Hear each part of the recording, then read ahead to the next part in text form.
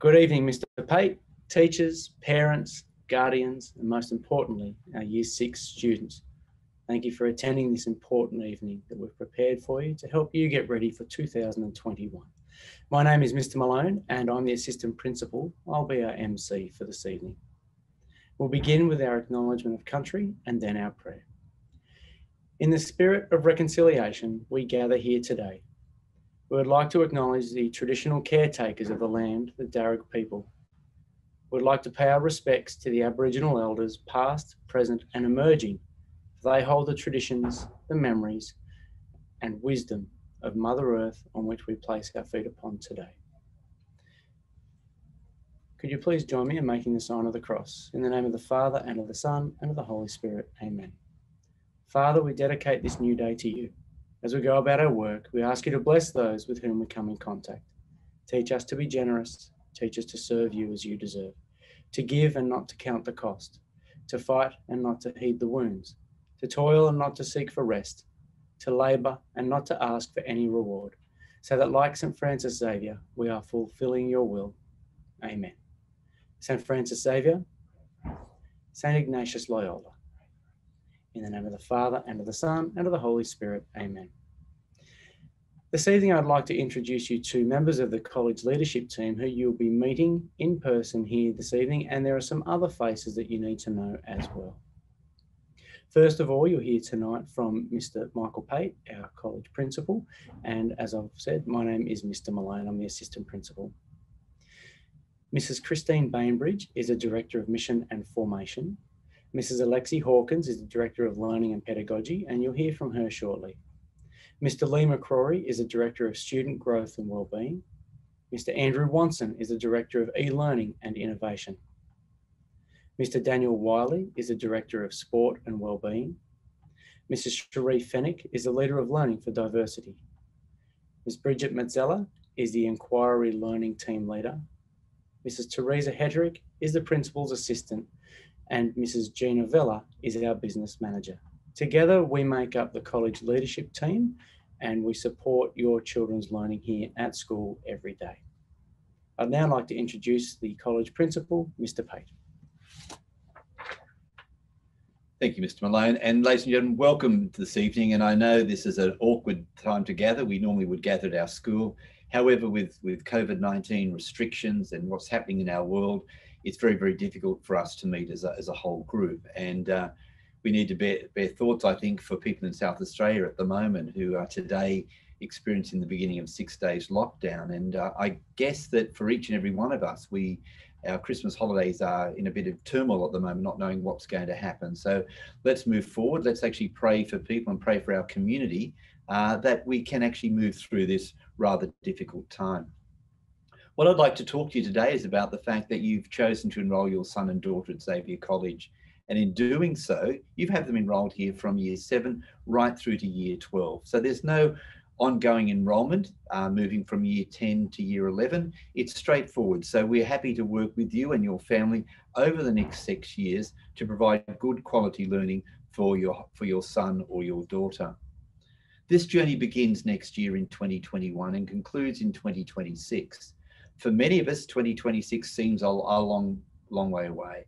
The time goes very, very quickly. If you can think back at the time when you first started primary school with your children, way back in kindergarten, now they're moving into secondary school. So the next 6 years will go fast, but we're determined to work with you, to walk with you, to improve the learning for your sons and daughters. What can you expect from us? There are a variety of things that you can expect from us. To name just a few, particularly about strong traditional values and high expectations of all our students.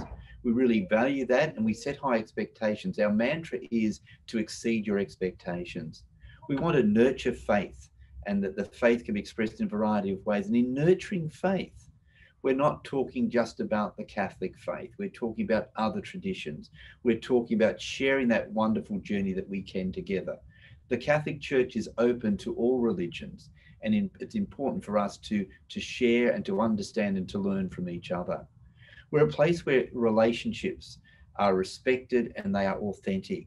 And in doing so, we hold kids accountable at all points. But it's incredibly important that we respect each other through our deeds and through our actions. We have high expectations about learning, that learning is fundamental to all that we do at Xavier. Xavier is about learning, it's about growing, it's about consolidating what we already know and learning the unknown. It's a place where we can support each other. We have an environment where our policies are designed to support you and to support your children, and very much so that all students are able to learn and to grow. We like to celebrate our gifts and talents, so we have an award structure. We have various activities that students can be involved in that we can celebrate their gifts and talents, being on the sporting field, academic or culturally. And ultimately, the driving force of any Catholic school, in particular our school, is where the dignity of every person is respected. We need to be the best possible human we can be. And St. Ignatius of Loyola had this very simple motto, that we need to be the best possible human. And that applies to our staff, to our students, to our families, and to the wider community. What's really important about our college is that the way that we relate to one another. And it's important that we respect each other, as I said earlier. And in doing so, we have very high expectations regarding behaviour, bullying, learning preparation, our diaries and our uniform. Those are the fundamental things that set us apart from schools in our local area. We are the highest performing school in our local area, and I appreciate the fact that you've chosen us for a variety of reasons, and we won't let you down on that. We do have high expectations about behaviour, about bullying, about our diaries, about our learning preparation. And just that on bullying, and I'll talk very, very briefly about that. We have a 3-strike policy. The first time someone bullies, it's a 3-day suspension.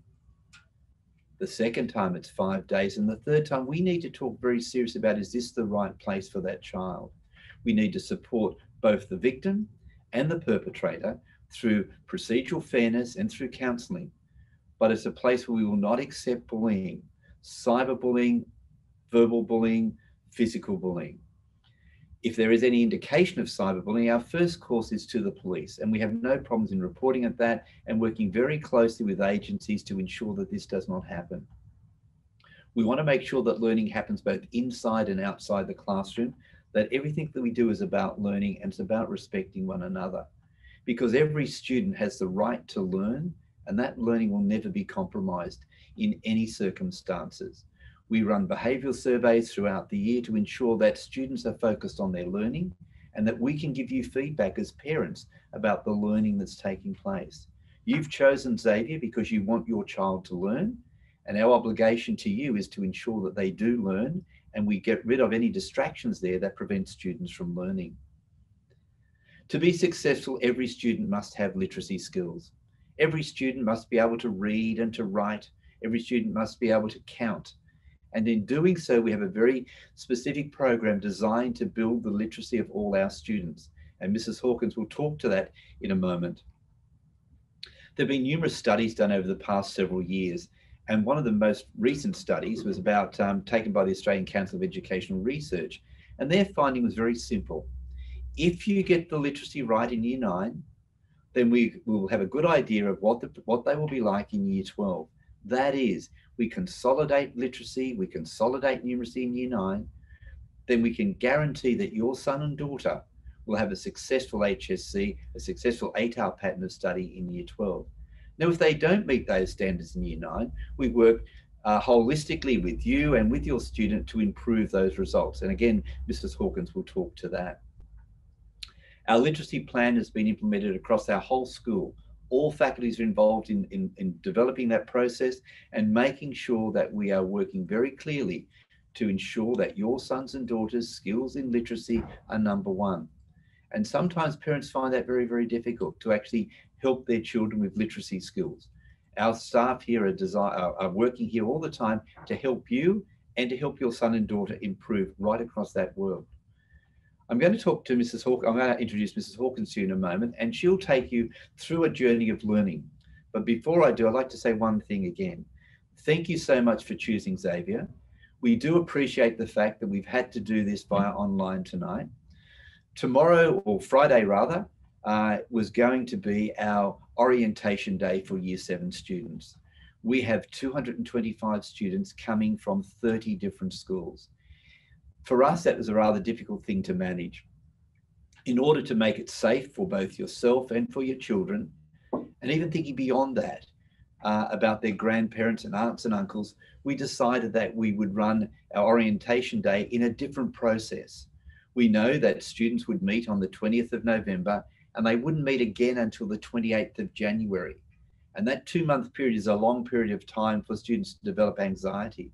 So we're going to run a 2-week orientation program when they start with us next year. And Mr. Malone will talk more to that. But ladies and gentlemen, thank you so much for choosing our school. At the end of the presentation, we'll be able to answer some questions for you. I'd now like to hand over to Mrs. Hawkins.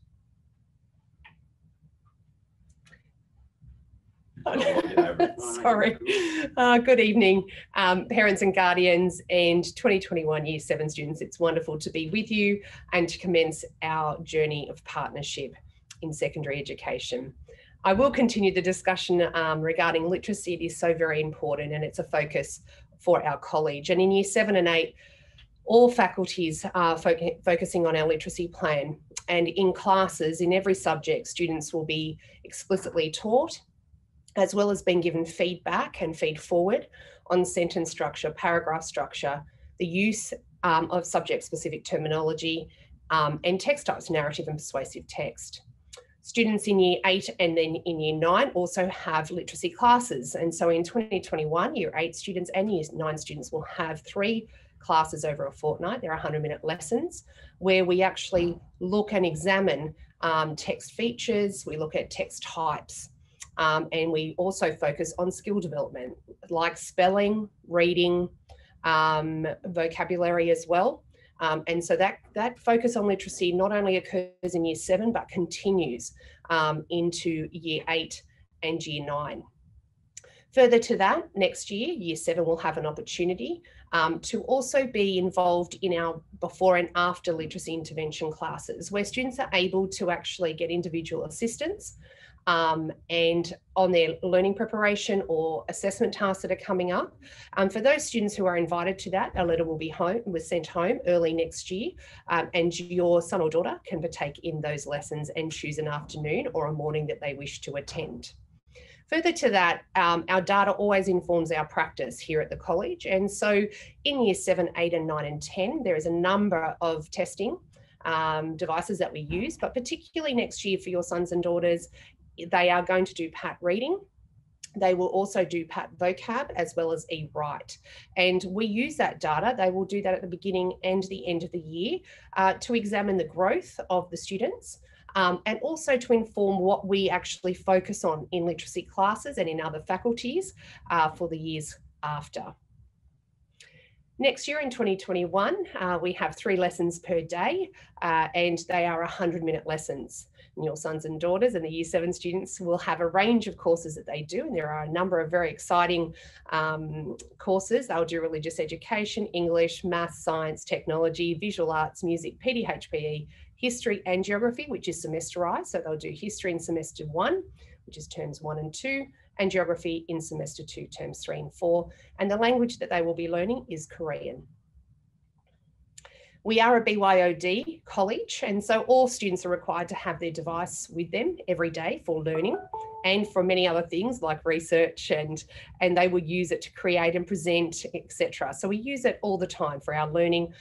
So a great idea if Santa would like to support your child's learning, but there will be further information about the technology that is required for next year, and that information is going to be posted out to each family at the end of November.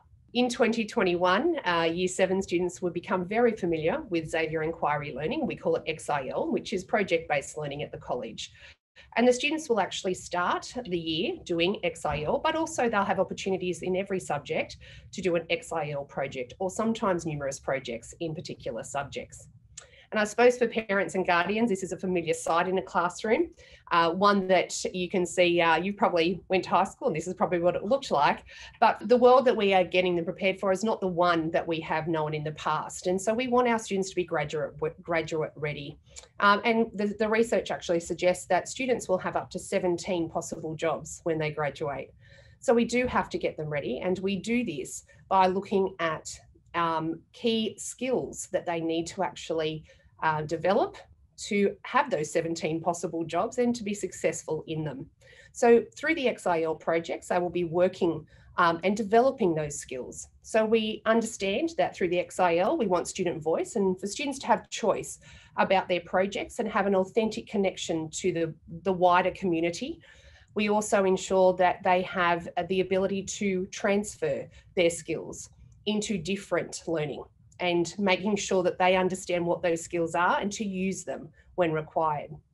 We also know that XIL enhances the metacognition of our students to enable them to focus on strategies to improve their learning. So the Year 7 2021, My Xavier Learning, it's an immersion project they'll be running for the first 2 weeks of 2021 for Year 7.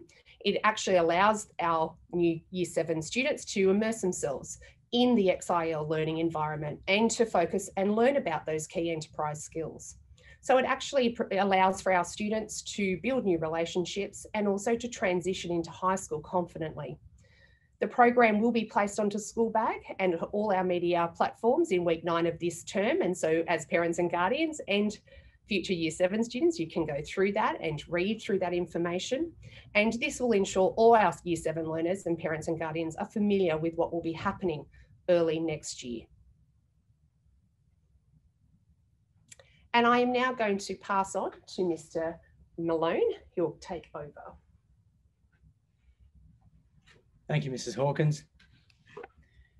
At Xavier, we have a house-based system. And this is one of the things that we have to support the well-being of your child here at school.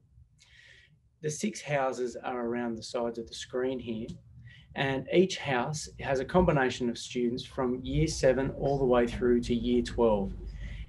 The Dean of House that works with each house will be there to meet with students. They're their point of contact if they have any concerns or questions here at school. And it's a consistent person that the family can liaise with throughout the 6-year journey.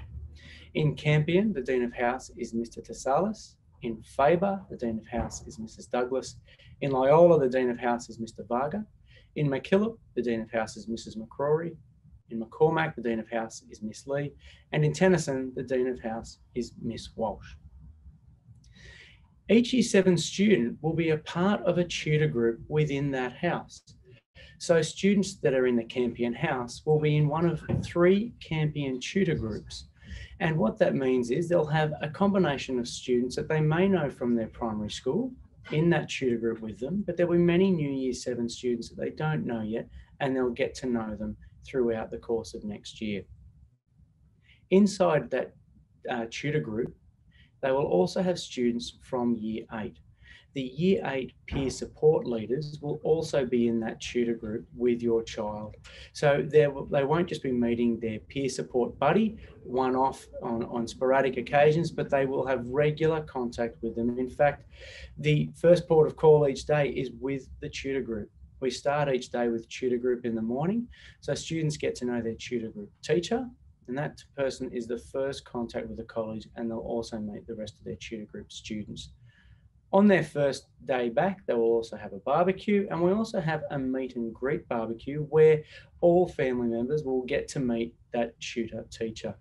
So we have an opportunity to come up to the college to meet that tutor face to face, and you get to see who the other students are in that tutor group. You'll also receive regular phone calls from your tutor throughout the year, and that is an opportunity for them to pass on what's working well and to find out as well if there's anything we need to know about to further support your child here at school. Next year, we've organised a year of orientation. So whilst orientation day won't occur this Friday, we have organised a whole year of events to help students get ready for high school learning. The first day for students is Thursday, the 28th of January, and that's a Year 7 only day. Students, you're going to have the run of the school. You're going to have a chance to explore, to get to know where everything is, to get to know some of the teachers you'll be working with, and familiarise yourself with the Xavier College site. We'll also have a barbecue for you on that first day. It's a great chance to come together and share a meal. On Friday, the 29th of January, which would be your second day of school, it'll be the rest of the school's first day at school. We have a welcome to the college community planned just for Year 7, where you'll be welcomed into the school. We also have our academic award ceremony occurring on the same day. Throughout this first week, you'll also get to know your tutor group and your tutor group teacher. Our peer support program, as I've said, goes right through the school year, and it will commence on day 1 on Thursday, the 28th of January. So that will be a day where you'll get to meet your peer support buddy, and they'll be also with you in your tutor groups each morning. We then also have weekly programs, a program that runs throughout term 1 with follow-up meetings all the way through to term 4. We have a specific orientation program, an immersion program, which Mrs. Hawkins and Mr. Pate have described already, and this runs for the duration of the first 2 weeks of school. It's a tailor-made program built to make sure that your students know what high school life is like and to set them off on their high school learning journey. The orientation camp will occur in term 4 as the weather starts to get warmer again, and it is set for Monday the 22nd through to Wednesday the 24th of November 2021, so it's a chance to put that on your calendars at home. Permission notes around each of our events come out well over a month in advance as well. There'll be a number of ways you can communicate with teachers here at school. One thing that you'll see next year is students will come home on day 1 with their learning planner or their diary. This is used to communicate with parents, but it's also used for parents to communicate with teachers.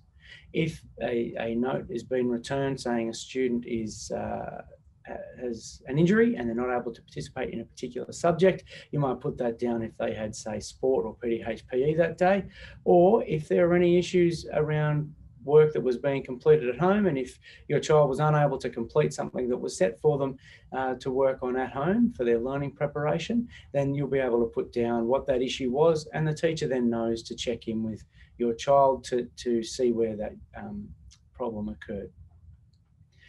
In term 1 and term 3, your tutor will make a phone call just to check in with families. It's just to see what's going well for you, what's going well for us, what we're seeing with your child here at school.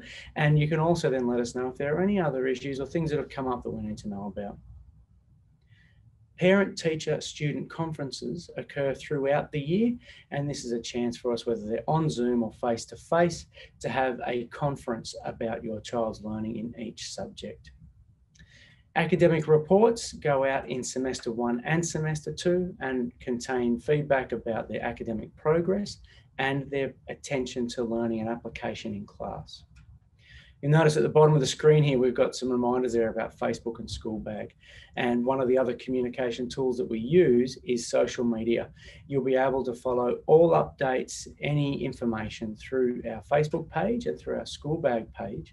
Our public Facebook page, you can jump on and like now, and then once next year arrives and your students become enrolled at the school, you can then be a part of the Xavier College Landilo Parent Council page. And that is a closed page with just parents from our school community. We also put information out there and you can ask questions as well. And we'll provide links to that later on tonight. Let's have a look at our college uniform now, and you can see some students here. They were on the left here, part of our immersion program early this year, and the students on the right there were using our sanitizers in the classrooms, making sure their hands are clean and hygienic and ready for learning. The students here are wearing their summer uniform. You'll notice that they have the college shirt or blouse on. It has the college crest on there. It's clean and ironed. For boys in summer, they have a choice of wearing the shorts, the Xavier College shorts, or the Xavier College trousers. These students here have chosen to wear the shorts. The trousers are worn in term 2 and 3 for all male students, but in term 1 and 4, students have the option of wearing those. The students here have polished, clean, black leather shoes, and their socks are above the ankle. For the boys, that's grey socks, and for girls, that's white socks. The girls pictured here have the college kilt that is worn with a pin. Next year, that will be a skirt, so the pin won't be required. And our female students will also have the opportunity to wear the college dress should they wish. Let's have a look at the winter uniform. Now, the winter uniform has a blazer, and students in years 7, 8, 9, and 10 will have the blazer that has the red piping around the collar, which you can see there, and also down on the cuff. So the blazer that you would buy for your child is the one that has the red piping. So be very careful if you're buying one of the second-hand uniforms. All students from 7 through to 10 have to have the one with the red piping, and that's being transitioned through the school. You'll notice that the student on the left at the front there has a jumper on, and in summer and winter, male students can wear the black woolen pullover and female students can wear the red woolen pullover. The blazer is what students wear to and from school in the winter months, and male students have a tie. If they're in 7 to 9, they have the junior tie, and if they're in years 10 to 12, it's a senior tie. You'll notice with the female students on the right, they are also wearing stockings, and stockings are worn by female students in terms 2 and 3. Let's have a look at the sport uniform now, and we've got a mix of the tracksuit and the t-shirt being worn here. All students, whether they're male or female, have the college polo shirt and the Xavier College shorts. Students have the choice of wearing in summer the tracksuit that goes with that. We don't wear the college pullover woolen jumper on our sports days or for our sport lessons. It's the Xavier College sports tracksuit that is worn. And in winter months, that is definitely worn by all students, particularly on those cold mornings. Some students choose to bring their shorts underneath their tracksuit pants or get changed into their shorts for their PE lessons if they wish, but they are both with the shorts and the tracksuit pants have the Xavier College logo on those. You'll notice here as well that students are wearing runners or joggers for their shoes. It's really important for WH&S reasons that students have supportive and strong footwear. So street shoes like canvas shoes and street shoes they might be wearing when they jump on a skateboard aren't the style of shoes that they can wear in their PE or sport lessons. And the PE teachers will remind them about those next year. And we've got all of these details on our school website with pictures of the appropriate shoes as well. College uniform is worn correctly at all times. We follow up with students if it's not. Parents go to great expense to purchase that. And by wearing the college uniform, students know what they're getting ready for each day. We check regularly. Every single morning, we check uniform. On Monday morning, we have a school assembly and we check that together. And we also have our regular check-ins at every lesson to make sure the uniform's being worn correctly at all times. Please avoid the latest trends. Things like nose piercings, if your child has one of those, the nose piercing has to come out before they start school. So if students choose to get one over that Christmas period, please make sure that it is done well and truly before Christmas, because often they need 4 to 6 weeks before they can come out and they need to be out before they return to school. With ear piercings, and this is all on the college website as well for the uniform policy, it is 1 earring in each ear. We have a lot of policies here to support your child in their learning, and Mr. Pate's already described our anti-bullying policy. Our hands-off policy makes sure that students are safe at all times. We have to respect each other and make sure that we respect their body. We don't lay our hands on any other student at any time, and we don't condone violence. We have a student management policy that we work with students on to make sure that they are applying themselves as best they can in every lesson to get the most out of it. Our student award scheme provides students the opportunity to get merits at any given time on any given day for the great work that they are doing. And we celebrate and acknowledge that through our college assemblies and at the end of the year for major awards. We have sport and cultural awards, and these are at 3 different tiers. We have blue, red, and white sport and cultural awards. And again, we present these for students for the work they're doing in either sport or cultural activities. We then also have our academic awards, and this is for academic achievement across the college in any given subject, in any year group. And these are again at a 3-tier level: gold, silver, and bronze. We'll also be surveying students regularly throughout their school year. They will do the TTFM survey, and you may be familiar with that from the primary school that you've been in this year. We also have surveys that we run here at school to make sure that the learning environment in every lesson, in every class, is ready for your child, that we have the right conditions for them to learn. We survey students and staff on this, and sometimes there'll be specific groups that we'll survey. It might be about a particular bus, it might be about sporting groups, and we just want to get student feedback as often as possible. The successful school journey is really contingent upon one thing, and that's being here at school. The single and simplest, most valuable action you can make that promotes this successful journey is ensuring that they come to school. If they're sick, they need to be home. And we've certainly learned a lot this year about when people are sick or displaying flu-like symptoms or any sickness, they need to be home to recover. But as soon as they are ready again, we need them back here every minute of every day, making sure they're here on time and ready to go, so there's no gaps in their learning. Without being at school, no other factor can make a difference. If there is a problem in getting them to school, please work with us to solve it. And we have the tutor group teacher, the Dean of House, and the attendance liaison officer, Mr. Glenn Trifoni, who can work with you with that. Attendance is really important because we know that research shows us the impact of absenteeism is one of the biggest factors in a student's school outcomes. We have a slogan across all of our CEDP schools, and we want every learner here every day. We do miss them when they're not here. We will be in touch if they are away regularly and consistently, just to check in and make sure everything is okay. Now's the time for Q&A. So in the section beneath this presentation, you'll see a chat box. Please post any questions and we'll be online here available to answer those. And anyone that isn't able to make this evening tonight will also get a copy of our frequently asked questions from tonight, and we'll broadcast that to everybody tomorrow as well.